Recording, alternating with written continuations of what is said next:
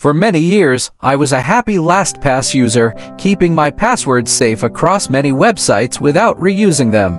When circumstances forced me to look for an alternative, I chose Bitwarden. Here are several reasons why. Bitwarden is free, including on mobile. The main reason that I switched to Bitwarden from LastPass is that the latter had effectively imposed a fee for using it on mobile, which made it useless for me unless I paid up. Given that it had been free previously, I wasn't happy, to say the least. There is a premium option with extra features, but it's strictly optional. Bitwarden had been on my radar for a while as a fan of open source software, and I decided to take a look. The fact that it was free everywhere, no matter what device I was using, was what tipped the scales in Bitwarden's favor when choosing a new password manager. Bitwarden works everywhere. One thing that I also like about Bitwarden is that it's cross-platform as well as free. The Chrome extension works seamlessly for most of my logins, and the mobile app is also very handy when I want to sign into an app, especially with how difficult it can be to type out a username or password with my fingers on a touchscreen. I like how extensive Bitwarden's support is. Bitwarden supports Windows, macOS, and Linux on the desktop.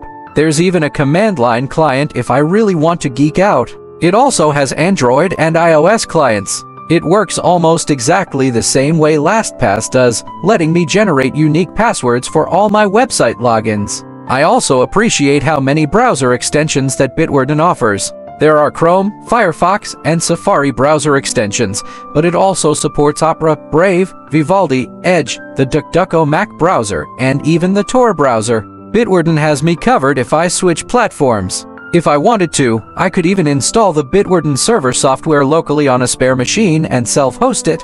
This would be a fun project for any home server enthusiasts. Bitwarden is open source. As someone who cares about security, a big advantage of Bitwarden is that it's open source. Any programmer can examine Bitwarden's source code, and if they discover a problem, they can submit a patch and it can be fixed quickly. With a proprietary program like LastPass, the source code is tightly controlled. You have to rely on the trust of LastPass itself.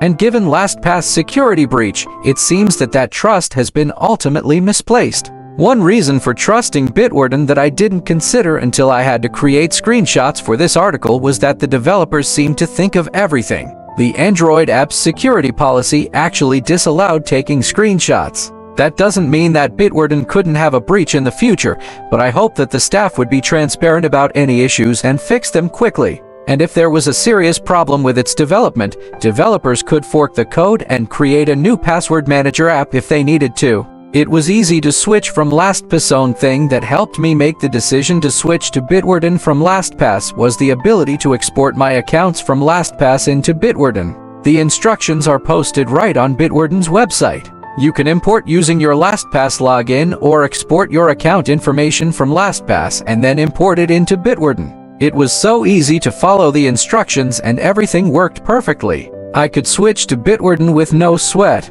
This move saved me money on a paid subscription that I would have otherwise had to buy from LastPass. I would have just ended up paying for security breaches anyway. The ultimate lesson of this was that even if you're a happy user, you should always be open to alternatives in case your favorite app makes a sudden move you're unhappy with. The lesson to software makers is also to make it easy to get new users to switch from something they're entrenched in.